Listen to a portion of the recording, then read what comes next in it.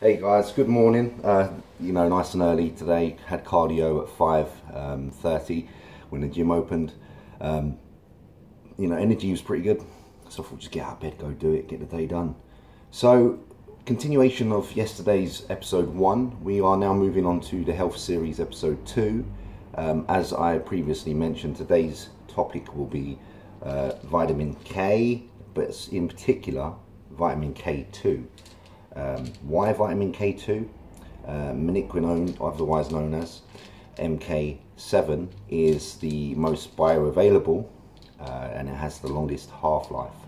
So this can actually be present in the body for up to 72 hours, which is a substantial amount of time. That's a very active, potent vitamin, put it that way. So these particular ones, first and foremost, we'll go through what ones I've got. I have the NUU Nutrition. These are made in the UK. This is supposedly a 1-year supply.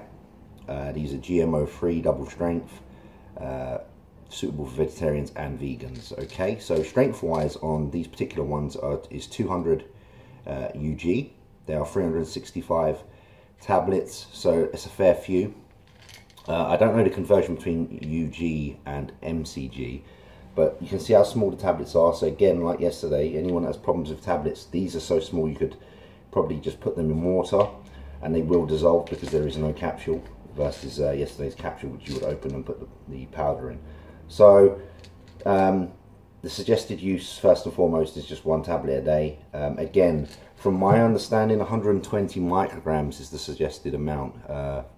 I don't know the difference between the UG and micrograms. There might be no different. I might be stupid. But like I said, I'm not a doctor and I'm pretty new to this. So let's go into why we would use this. I have my notes with me as always. We're going to try and keep this video around 5 minutes long because they're only short episodes.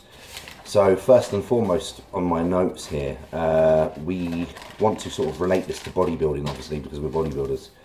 So vitamin K, it fights heart disease and improves bone health, which in turn would improve recovery because our bones are obviously under a lot of fire from our heavy weight training. So the more that they can obviously recover, the better. It facilitates the transport of calcium from the blood to the bones, and that's how it does the above.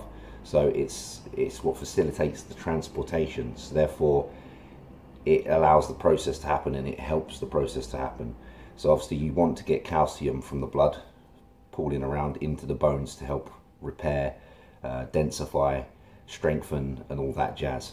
So this particular K2 is 10 times more bioavailable than K1, which just shows how absorbable it actually is. So therefore, like I said yesterday, it's all about things that are absorbable and that you can actually take in and utilize. No point taking supplements if they're not actually bioavailable and the body cannot process them. It prevents calcium from forming deposits, which can obviously block arteries and cause heart problems. And that's why this is so good for your heart, because it can prevent the calcification of calcium deposits. We strain our hearts quite a lot because of the use of certain particular like AASs, so therefore we have to keep an eye on our heart health. It's so important for us to do that. The cholesterol is affected obviously by the use of such compounds, so because of this actually preventing those deposits occurring, it has a positive effect on cholesterol, which in turn is going to cause much more long-term health for the heart, the arteries, the circulation and the entire system in the body for blood flow. So foods that are contained in this, okay, this is so easy because the thing is you get 500% from half a cup of kale. So if you just have a serving of kale a day, a nice size serving, you've covered your K2, which would mean you pretty much don't have to utilize supplementation.